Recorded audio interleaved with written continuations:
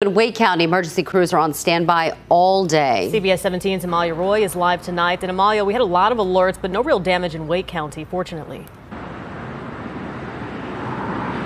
Yes, Liz, a lot of alerts, but thankfully no real damage. We have been seeing some flooded areas. I mean, right here, we're just a few minutes away from the station.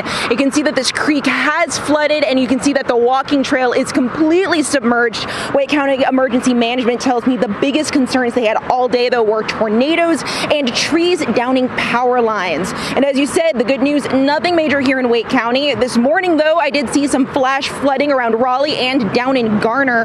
A downed tree shut down Vendora Springs Road in Garner, while a Duke Energy and fire crews worked to clear the road. Earlier today, there were thousands without power across the triangle, but as of this afternoon, many of the Wake County outages were clear. Wake County Emergency Management is, however, sending crews to other areas around North Carolina in need.